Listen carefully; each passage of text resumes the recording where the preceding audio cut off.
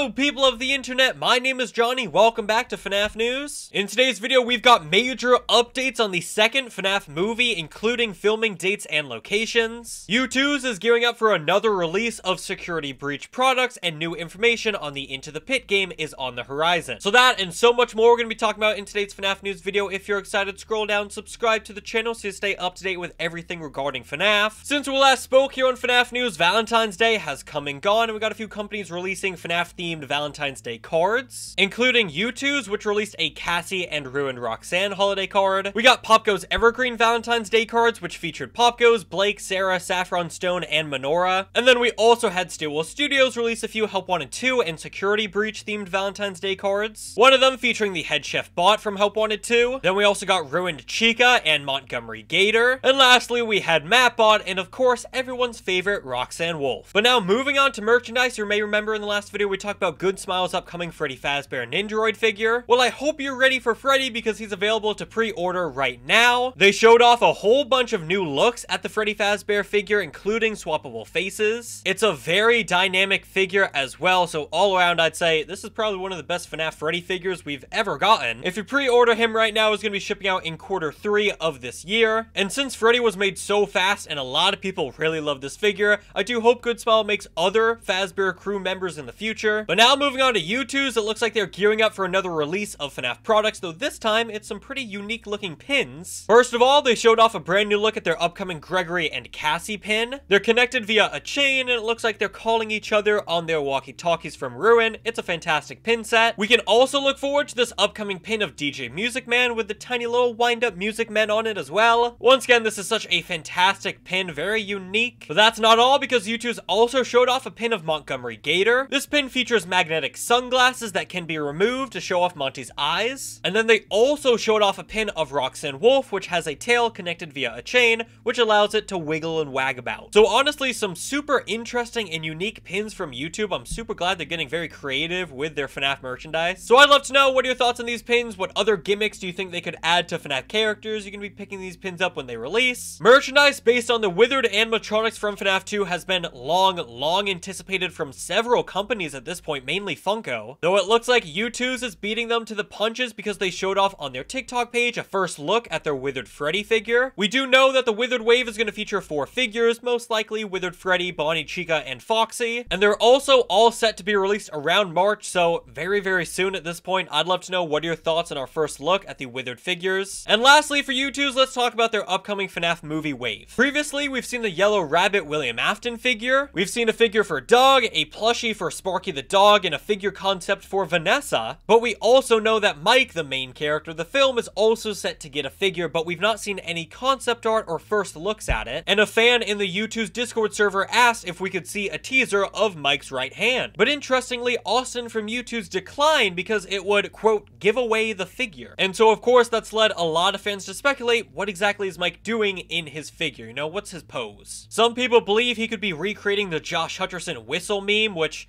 would be an interesting choice. Others believe he could be in the Shreddy Faz chair, I believe is the fan name for that device. Others think he could be with Abby, others that he could be holding the taser like we see on Night 5. But it's a very interesting discussion, so I'd love to know, what are your hopes to see for Mike's figure? The movie wave is apparently halfway done right now. They're just finishing up some packaging, so we should be getting it probably pretty soon after the Withereds release in March. Also for merchandise, we just got a brand new set of collectible Trading FNaF stickers. This is what the packaging looks like, and as you can see, there's a whopping 60 total stickers to collect, ranging from Security Breach to FNaF 4 to the very first FNaF game. A few people have already found these stickers, and it looks like they're already starting off a pretty awesome collection so far. And these stickers are also pretty sweet because, if you couldn't tell, they're holographic. But now let's move on to some POPGOES Evergreen news, because Kane Carter revealed this brand new teaser of False Freddy, recreating the iconic grand reopening teaser for Five Nights at Freddy's 2 all those years ago. And then we also got this brand new teaser of False Balloon Boy, once again recreating a classic FNaF teaser. This time, Phantom Balloon Boy's Guess Who teaser for FNaF 3. And in classic FNaF teaser fashion, if you brighten up this image, you can see a few hidden messages. Moving on now to Help Wanted 2, we just got the release date for the title on physical, with the physical disc version of the title being revealed on Smith's Toys website, with a release date of June 30th, 2024. Now, an interesting thing to point out is that on the cover, it does say PlayStation VR 2 compatible, and Stu will Studios has gone on record to state that a flat mode version of Help Wanted 2 will release in the spring. So I think with all those factors, it's pretty safe to say that before June 30th, we should get a flat mode version of Help Wanted 2. But speaking of FNAF titles, let's talk about the upcoming Into the Pit game. Because last month in January, we got a whole bunch of info on this title leaked, some of which I still gotta talk about in a video. Luckily, however, after all the leaks, Megacat Studios, the developers for the game, as well as Scott Cawthon, both publicly announced the title, set for release date around the 10th anniversary of FNAF. So it's likely we're gonna be getting the title sometime around August, or just in general the middle of the year. And just the other day, Megacat Studios added the Into the Pit title to their featured page on their website, and if you click on the games on that page, it'll take you to their own separate page with links to their store pages, descriptions, teasers, trailers, a whole bunch of info on the games in general. However, interestingly enough, the Into the Pit title is not clickable just yet. Since Megacat Studios did go out of their way to feature the Into the Pit thumbnail on their website, I'd assume pretty soon we are going to be getting its own separate page. I'd assume the page would feature those leaked screenshots and trailers that went out last month. There was a leaked description as well that I'd assume would go on there, but most importantly, I'd assume a link to the Steam page would also be provided on that page, likely allowing fans to wishlist the title before it releases again later on in the year. But basically, this segment boils down to stay tuned because it looks like more info on Into the Pit is coming pretty soon. And lastly, for this news video, let's talk about the FNAF movie. First off, on August the 20th, we were set to get the art and making of the FNAF movie. This book would provide an inside look at the filmmaking process from animatronic designs to prototypes to behind the scenes photographs, as well as storyboards with close looks at designs for costumes, Freddy Fazbear's Pizzeria, and more. However, just recently, fans noticed that the book had been indefinitely delayed. On select online booksellers, its status was updated from forthcoming to withdrawn from sale. And then earlier today, Scholastic removed the book from their AFK website. So with all these delays and removal of the listing for the book, a lot of fans are just assuming that the book is outright canceled, which is incredibly unfortunate because I know myself and a lot of other FNAF fans were really looking forward to this book. We have seen concept art for the film be released in the past, and that drew up a lot of hype and anticipation for this release. But as it stands right now, it doesn't look like there's a future for this book, which again, just freaking sucks, man. Luckily though, we do have some good FNAF movie news, and that is the incredibly major updates regarding the sequel to the FNAF movie, with a production list being released the other day that Five Nights at Freddy's 2, the feature film, is set to begin filming in New Orleans on the very 1st of July of this year. It is worth noting, however, that it seems like the script for the FNAF 2 movie is not yet finished. I'm hoping at that point they're gonna have time before the start of July to finish up and polish that script. If you remember, Scott Cawthon was very keen on taking feedback from the first film and applying that to the script for the second movie, going as far as to rewrite portions of the script for this second adaptation. But July is only 3 to 4 months away. Like, we are incredibly close to the start of filming for FNAF 2. At any point now, I'm sure we're gonna start seeing casting calls for extras and other roles in the film. We have gotten reports that actors like Matthew Lillard, Piper Rubio are both set to return. I'd assume Josh Hutcherson's returning as well. And reportedly, Elizabeth Lail, who plays Vanessa, is also set to return. So it looks like we're gonna be getting the main cast back. So like I said, any week now we could get our first look at the set for FNAF 2 or even the animatronics for FNAF 2.